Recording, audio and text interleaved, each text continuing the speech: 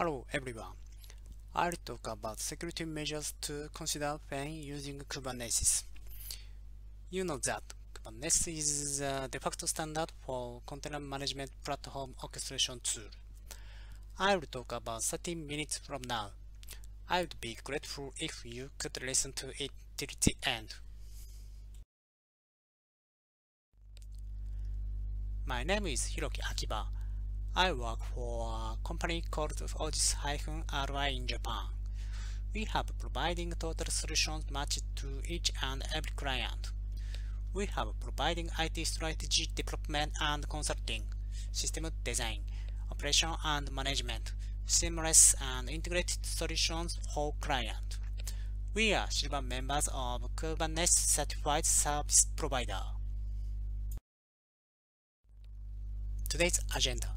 First, let's talk about the options for running the typical Kubernetes container management tools in a production environment.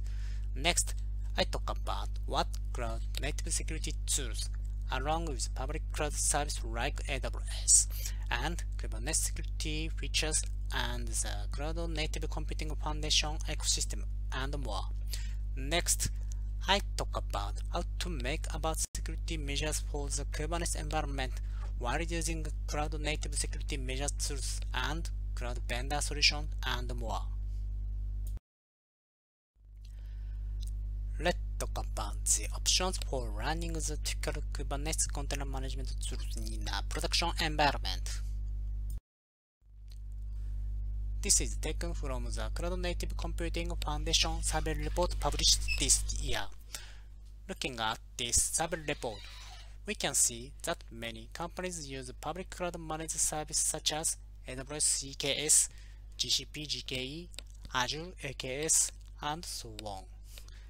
Many companies use the container management service provided by each public cloud vendor instead of building and operating a container management platform from scratch yourself. Even with the container management tools of each public cloud vendor, there is a responsibility between the public cloud vendor and the user. This is a shared responsibility model published by each cloud vendor such as AWS, GCP, and Azure. What all public cloud vendors have in common is that facility layers such as physical server, storage, and networks are the responsibility of the public cloud vendor. For example, let's talk about AWS. When building and operating a container environment that takes availability and fault tolerance into consideration, there are two main options. One is the pattern of using a container management solution provided by AWS. The other is the pattern that doesn't use AWS management solutions. It's building and operating a Kubernetes or OpenShift environment on the EC2 server. When using the container management solution provided by AWS, there are two additional options to use ECS or EKS. The advantage of using these two options is that you can leave the control of container orchestration to a managed service. In addition, there are EC2 type and packet type in the worker node layer where workloads such as web applications run. In the case of EC2 type, the user operates the worker node. In the case of packet type, AWS operates the worker node. I have mapped the shared responsibility model with and without AWS ECS and EKS. AWS is responsible for the operation and management of the orange part. Others are managed by the user. In the type of ECS and EKS, AWS has the responsibility for EC2 server of worker nodes that run the container including Docker engine. AWS manages the operation of EC2 server layer. So there is a possibility that patch application of EC2 server and usage fee of EC2 server can be made more efficient. But the flag type takes a long time to start because it starts from the OS when deploying the container. In the case of flag type, this kind of consideration is necessary. From here, let's talk about security solutions in the cloud-native computing foundation landscape and security consideration for the Kubernetes container platform. It's a copy of the security and compliance of the cloud-native computing foundation landscape as of November 2nd, 2020. The solutions presented include a wide variety of tools that can be used with OSS and paid tools, SaaS and consulting solutions. For example, Park is OSS auditing tools recently incubated. Kuberbench is CIS Kubernetes benchmark tool. KubeHunter is penetration test tool. Travi is container image vulnerability check tool. They are being developed by Aqua Security as OSS. Clear is implemented as a container image vulnerability check tool for AWS ECR. Snig and Parrot are developed and offering paid integrated security management tool. Kubernetes has certainly matured into a well-adapted container orchestration platform. Also, it remains complex to manage and secure. We must implement a comprehensive approach to securing our Kubernetes workload. First of all, when considering security measures, it's important to understand what kind of security threat exists in Kubernetes. This figure is excerpted from O'Reilly book featured on the kubernetes-security.info website. It shows that many of the components that make up Kubernetes cluster are vulnerable to malicious attacks from the outside. For example, attacks on security falls in control plane, worker node, and containers, and so on. There is a risk of being exposed to attacks due to security-related misconfiguration. On the left, there are boundaries where security should be considered for each component of Kubernetes cluster. On the right, I would like to organize security measures into 10 security categories. For example, on the public cloud, Kubernetes cluster consists of master node and worker node.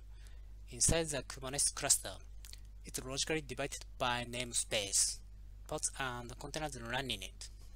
It's important to consider each security measure while being aware of these Kubernetes boundaries.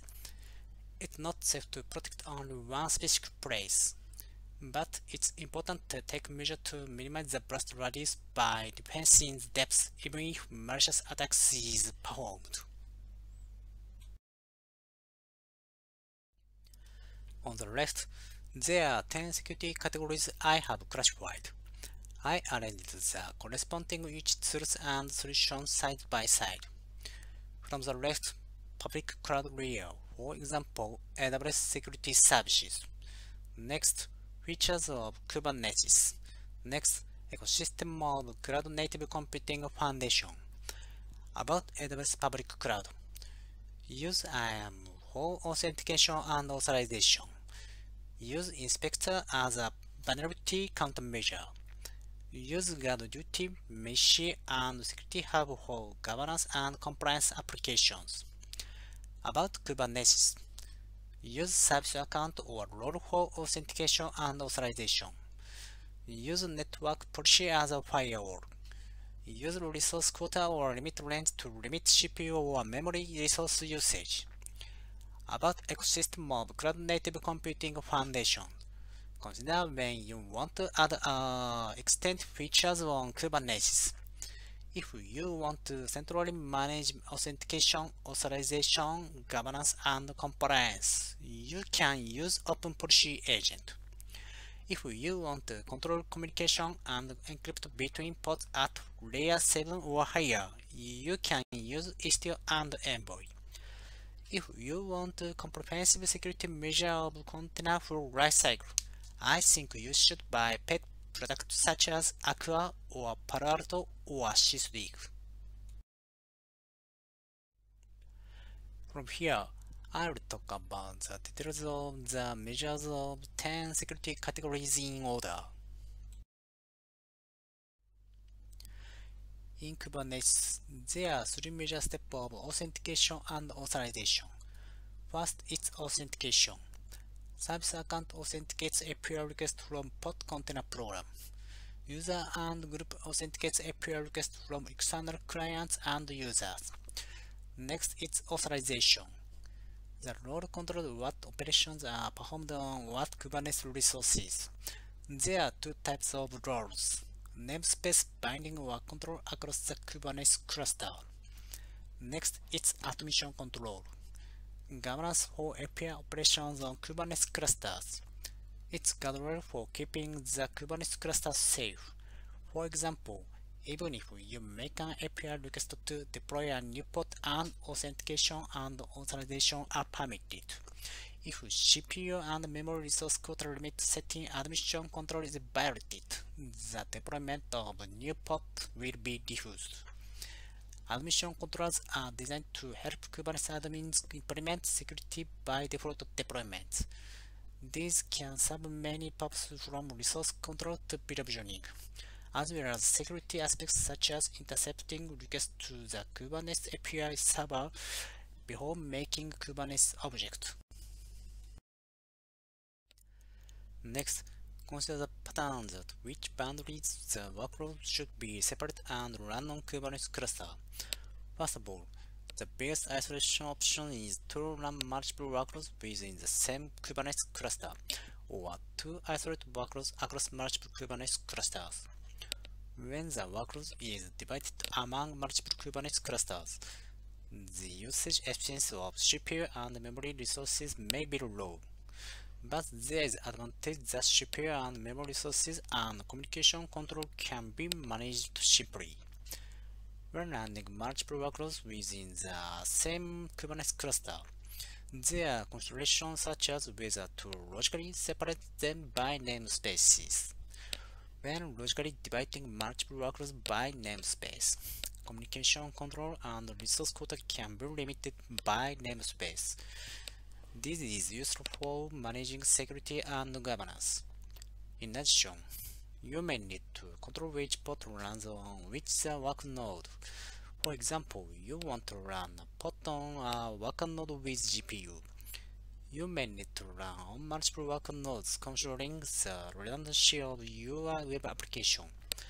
You may need to run some batch application on same worker node in order to increase the usage density of CPU and memory resources. In some cases, you may not want to share the same storage space between multiple workloads.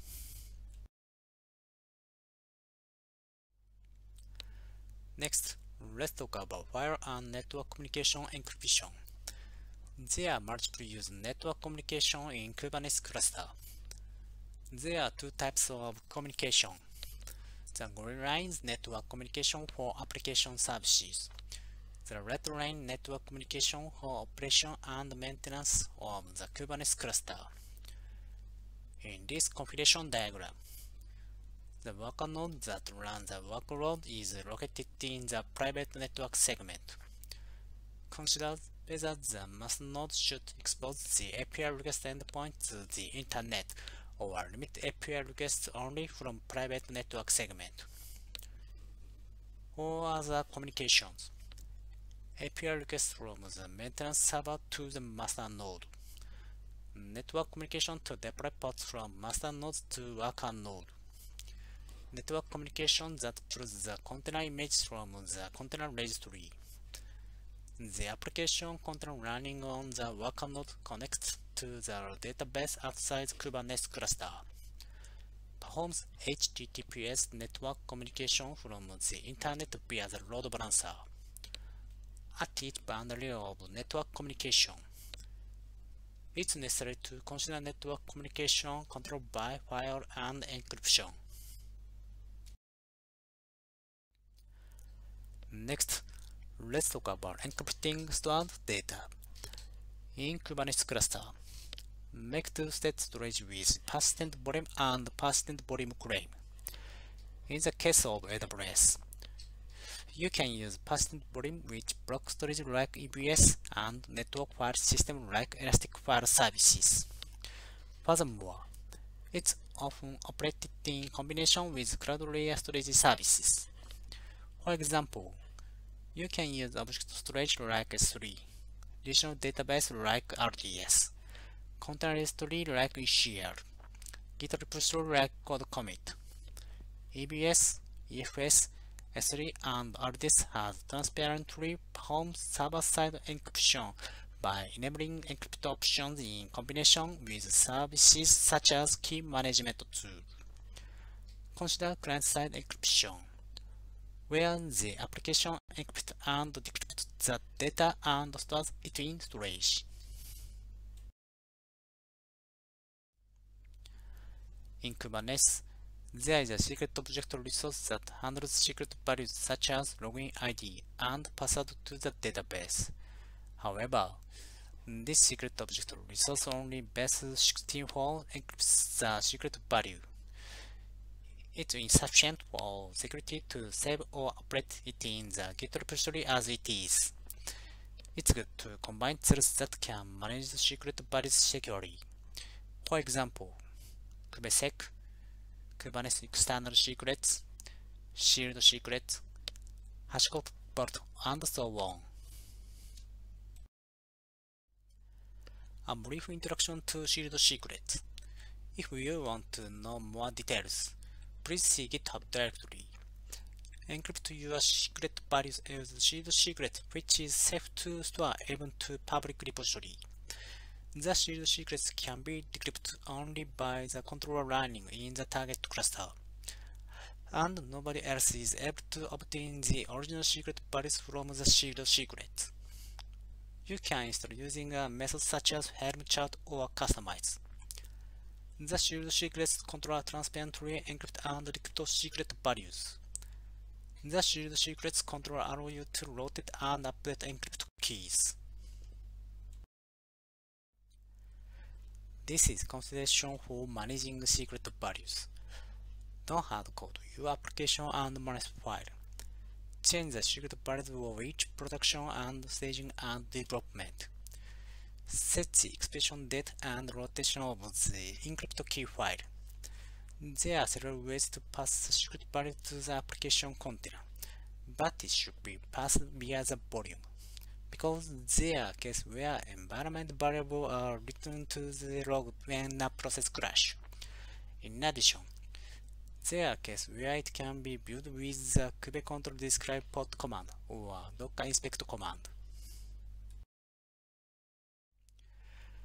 You can use Velero. This is OS true of Blumeatan's project. You can use Velero to backup the Kubernetes resource such as persistent volume, development pod, and config map running in Kubernetes cluster. As a step destination for the backup data, you can specify the volume of the Velero server or public cloud vendor storage with access privilege such as AWS S3 or Google Storage Service or Azure Blob Storage. If we want to backup object storage and relational database of a public cloud service such as RDS and S3 outside Kubernetes cluster, use the backup function provided by each public cloud vendor.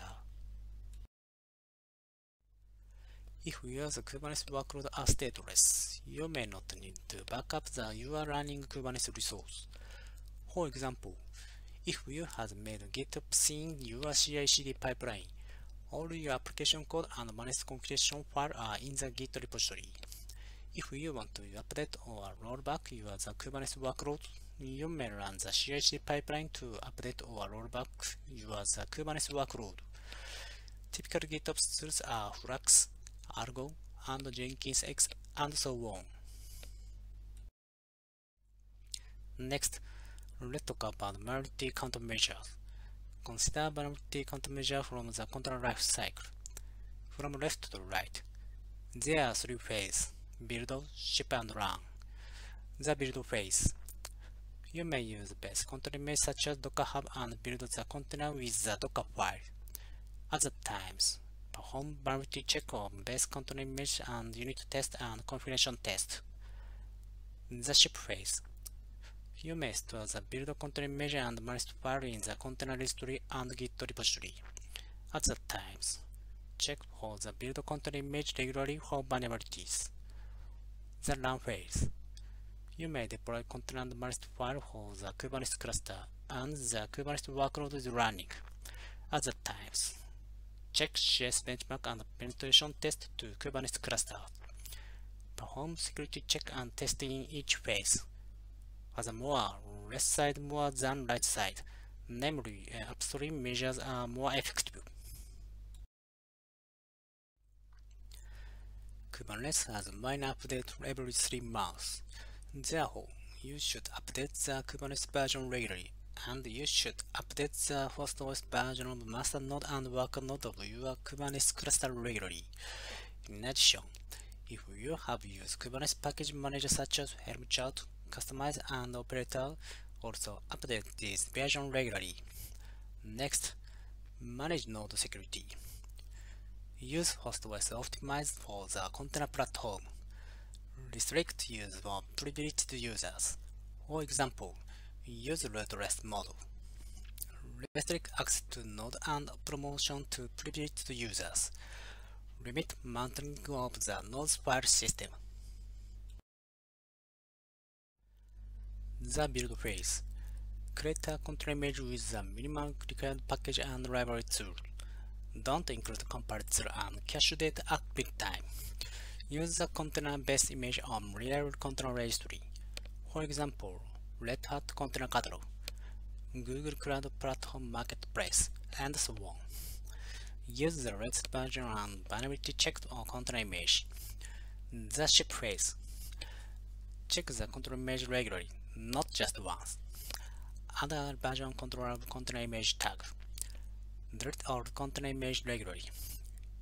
Use a container image signature using Docker Content Trust. At the build phase and ship phase, use appropriate checking and testing tool for each layer. For example, CloudSploit check cloud layer security risk of infrastructure as a code such as Terraform and AWS CloudFormation. kubesec check security risk and best practice for Kubernetes managed file. Open policy agent conf test check custom security risk for Kubernetes managed file. Adlint check best practice for Docker file.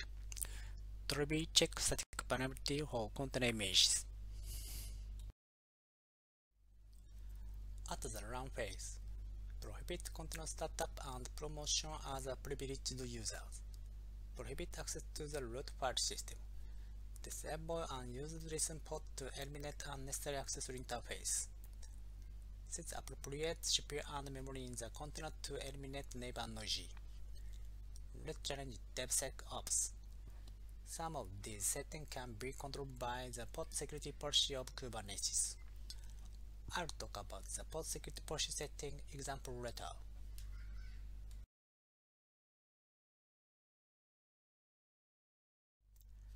In addition, limit input and output access from container to storage. Limit network communication on containers. Limit the number of process startup on containers. Make effective use of AppArmor or SecComp. Also, consider pet security products that can detect and block suspicious container behavior. Pod security policy can control the behavior on pod and container from the Kubernetes layer. For example, prohibit containers in privilege mode, prohibit promotion to root user, prohibit writing to the role file system. Unnecessary capabilities should be disabled. For example, cap net role capabilities can send and receive ability Ethernet packets. This should be disabled to prevent misuse of app spoofing. There is discussion in the OSS community that pod security policy will move to the open policy agent in the future, so be careful about future trends. At the run phase, use appropriate checking and testing tools for each layer. For example, CloudSploit check cloud layer security risk. KubeHunter check penetration test for the Kubernetes cluster and node level security vulnerability. KubeBench check CIS benchmark for the Kubernetes cluster. Open Policy Agent Gatekeeper check custom security risk and governance setting for Kubernetes resource. Polaris check best practice in Kubernetes workload configuration. Goldilocks recommend CPU memory resource limit and request based on actual resource usage of the container. Attribute the static check vulnerability for container image. Next is monitoring. From security point of view, collecting and aggregating the Kubernetes API request logs so that it can be detected when an error occurs. Furthermore, it's important to be ready for forensic investigation. Observability is talked about in three pairs. It's metrics and logs and trace. This pair is taken from blog site published by elastic.co and grafana.com site. It's important to be able to capture and detect and track the applicated logs and metrics. For example, if you have used AWS EKS, enable the EKS logs option and transfer the API request logs to CloudWatch logs. This here is end-user technology radar of Cloud Native Computing Foundation. It's classified into three categories: adapt, trial, and assess. According to the results of this survey, many companies have adopted OSS tools such as Prometheus and Grafana and Elastic and so on. You can see that many companies use multiple monitoring tools. If you have also interested, take a look at radar.cncf.io site. It's important to perform appropriate logging for each component. At the cloud layer, there are cloud operation logs and host OS access logs and network communication logs and so on. Enable auditing and network cloud logging options. At the Kubernetes layer, there are Kubernetes API server request logs and network communication logs between master node and worker node. Enable the Kubernetes audit policy. At the container and application layer, collecting and aggregating application logs. Make the set from several container logging architecture patterns to suit your container platform. Next, let's talk about governance and compliance. Open Policy Agent Gatekeeper provides more flexible and extended governance control by offloading the Kubernetes administration control with a webhook. Open Policy Agent defines policies and rules in the language Lego. Open Policy Agent can define access rules for Kubernetes resource for specific users' API and operation, so it separates permission control from the application code. Falco is used for container auditing. For example, make the startup Falcopod with daemon set. The Falcopod monitors system calls for container running on worker node. When behavior of container deviates from the Falco rules, Falcopod outputs alert logs. Falco has rules defined by default. In addition, you can customize Falco audit rules. Introducing more about Falco. Falco can monitor the behavior of the following containers. For example, the container started in privileged mode, mounted a sensitive directory path, read and write sensitive files. Generic Falco rules are published on the securityhub.dev site. There are notes. Falco can't detect writes to host path bound mounted by processing the container or write via simple link. Therefore, if we want to detect it, monitor file access with auditing functions provided by each Linux distribution. Finally, a summary. We must take measures in all directions, but there are various security measures to consider. It's important to defense in depth, not just in one place. The Kubernetes and Cloud Native Computing Foundation ecosystem are frequently updated and complex. Therefore, if you have used public cloud such as AWS or Azure or GCP, consider using the security features provided by each public cloud vendor. Also, consider using the Cloud Native security tools of Cloud Native Computing Foundation ecosystem. This is the end of my presentation. Thank you for watching. I hope this content will be useful to you.